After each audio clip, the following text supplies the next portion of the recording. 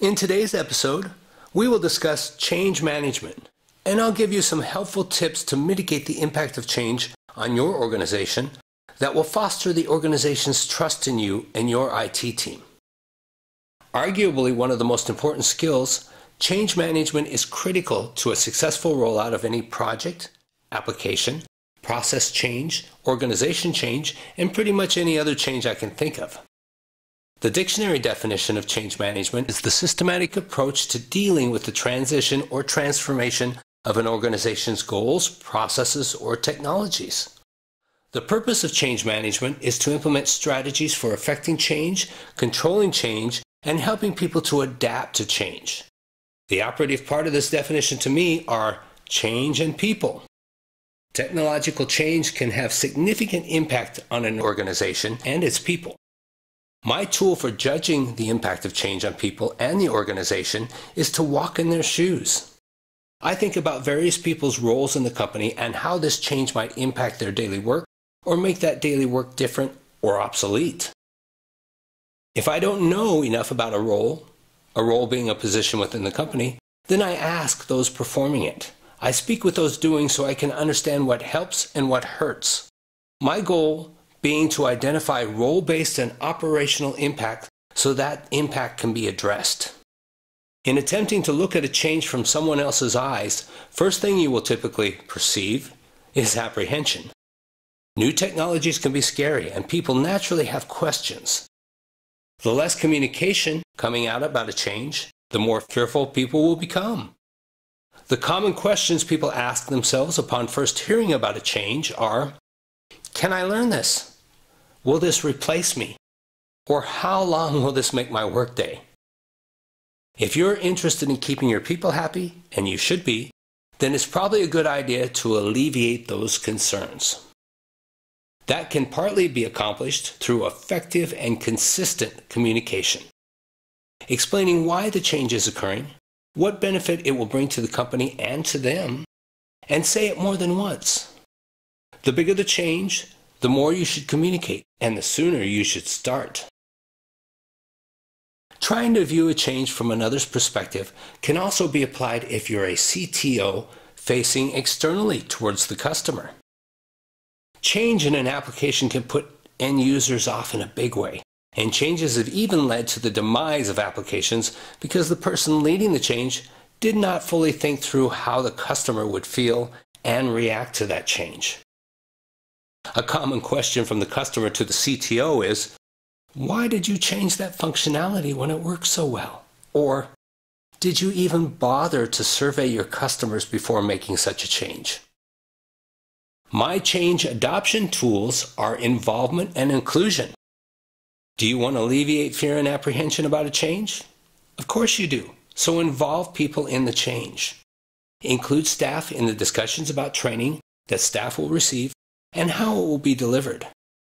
Request help from staff and the business in identifying the positive points of the change and the negative points of the change, and ask for ideas or set up work groups to allow people to explore that negative impact and come up with mitigation strategies. Empower people in the change. Involvement and inclusion in the change process and allowing staff representation in the change will take the edge off most people's fears and apprehensions. The impact of a change dictates the amount of advanced communication that needs to happen, and the types of communication that need to happen, and the training that needs to happen. An example, if you're rolling out a new process for your IT team, let's say you're introducing a patch management program. For the most part, communications can be limited to your team about implementation of a change like this. You may have some report writers and analysts in other departments that you'll want to communicate that change to, but not to the company at large. This type of project only requires targeted communication to your internal team and targeted training. Change adoption issues for a patch management program would be minimal.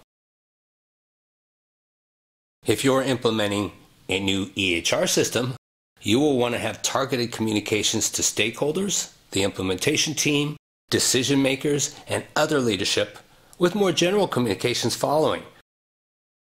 And you would begin those communications months in advance of the implementation start. Training would be something you would start in advance too, as well as probably adding more options.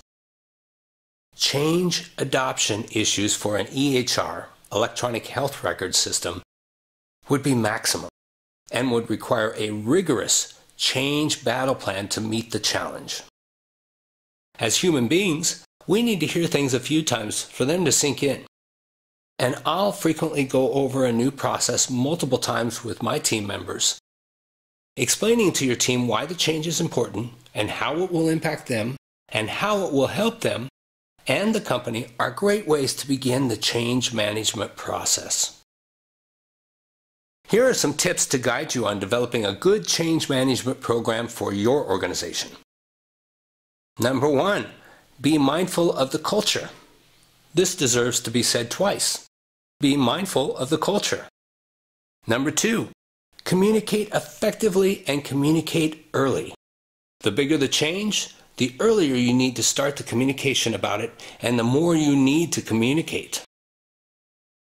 Number 3, create a change plan for the change, or as I like to call them, change battle plan. Timeline out the communications needed and decisions that are required, like go, no-go. Plan the cutover strategy and communicate concisely with staff on when and how that cutover will occur. Milestone out your change battle success criteria that need to be met in order for the change to succeed and be perceived as successful. In order for any change to succeed, it must be perceived as succeeding in the hearts and minds of your coworkers. The larger the change, the more resistance to the change you will encounter, and there will always be resistance. You must plan for it. All these situations, which you do not want to be in, can easily be avoided with a little planning, some excellent communication skills, and a huge amount of empathy for your customers, users, coworkers, and their perspective on the change. Slip into their shoes and see the world from their angle. Be compassionate about the change. Next, assess how your company will adopt the change by looking at the culture and reviewing how historically changes were executed, perceived, and adopted. And be open to a change in your battle plan. First casualty of war is your change management plan. You will most likely need to morph your change strategy as you go to accommodate for the unforeseen and the ineffective. Get the organization behind the change. The more aligned your company is behind the change, the easier the change will be. Be the champion of the change. Be inclusive in the planning and seek staff involvement in the change. We've talked about a great deal around communication because that's such an important aspect of change management. However, for an IT leader, change management is about more than just communication.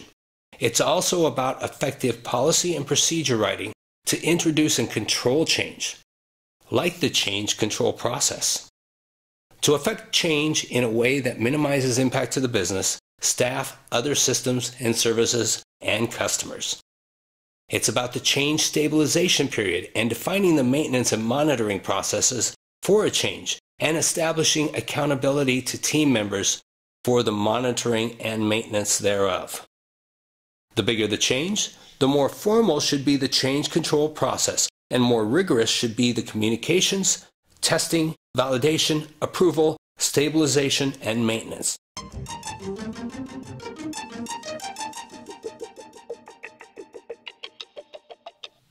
Several more episodes will be posted over the next few weeks to my YouTube channel, the CITO Mentor.